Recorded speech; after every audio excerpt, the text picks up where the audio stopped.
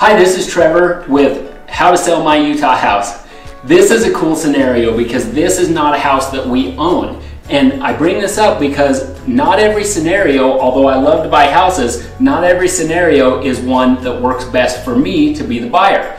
So I met with this seller. He was in the, I think it's National Guard, but in the military, and he's been deployed, which means he had 2 weeks to get himself and his family to Kansas.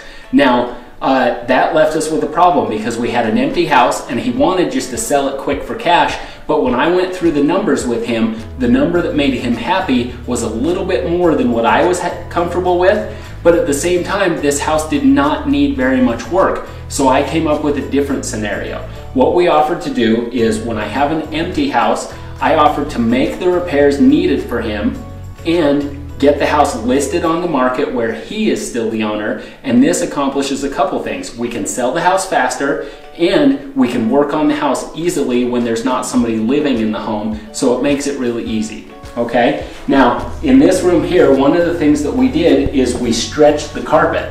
When I first came in here, there were ripples through this whole floor. So we hired somebody to come in, and I'm not kidding, we spent $120 to stretch the carpet in this 4-bedroom, 2-bathroom house. The other thing we got for that $122, come follow me. In this room, I can't even find it. Right here somewhere, there was a circle burn mark where a candle or something spilled on the floor.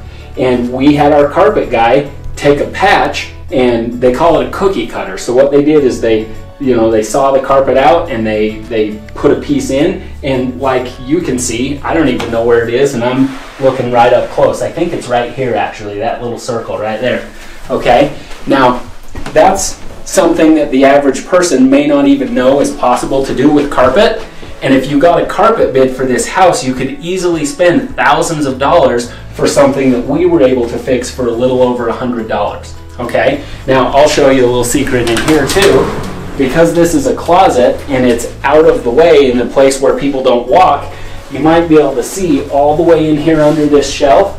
This is where we took that little patch from. So it's only about the size of a cup, but it's right in there, and that's how we were able to solve the problem of a burn mark right in the middle of the floor.